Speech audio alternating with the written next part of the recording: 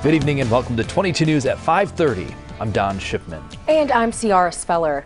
Governor Baker activated members of the National Guard following the murder conviction of former Minneapolis police officer Derek Chauvin. And 22 News reporter Jody Reed is live in Boston tonight to explain why lawmakers want to know about the activation in advance.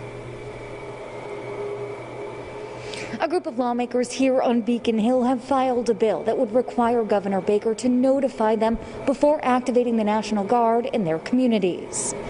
Last summer, thousands of residents took to the streets in their communities to protest the murder of George Floyd. In response, Governor Baker activated 1,000 National Guardsmen to help keep the demonstrations peaceful. Lawmakers say their communities were not notified about the Guard's presence in advance, and they want that to change. If something's going to happen in our community, we want to know about it. We want to be able to inform people.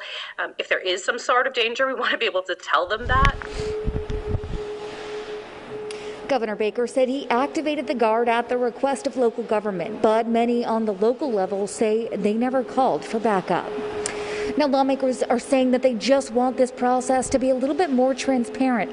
And if Governor Baker chose to communicate with them on this issue, there should be no need for the legislation.